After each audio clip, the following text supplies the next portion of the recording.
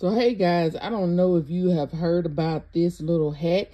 If you have any of these buckets that you bought from either Easter or for Valentine's Day, did you know that if you wanted to use these buckets for Mother's Day, you could just use some nail polish remover, the 100% acetone, and a cotton ball, and you'll have a new bucket that you could use for Mother's Day or whenever you wanted to. One of my subscribers mentioned it to me in one of my videos. I decided to try it today and it worked. So I wanted to let you guys know.